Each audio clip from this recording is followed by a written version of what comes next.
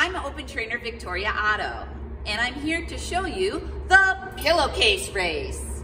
You're gonna need 3 pieces of equipment for the pillowcase race. 1 is your pillowcase.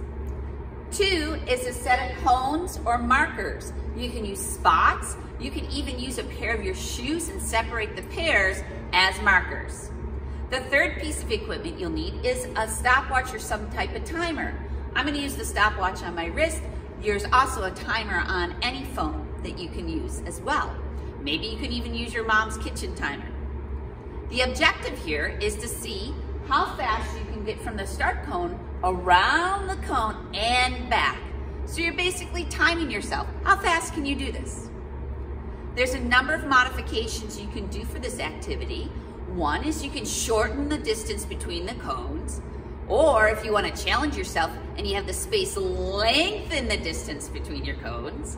And if you really want to work this creative muscle, you can line up a series of cones doing different motor skills to each cone and back, all while you're timing yourself.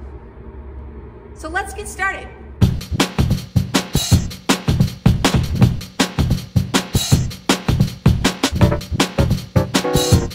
That was so fun. Now it's your turn. Have a peaceful and healthy day. Goodbye.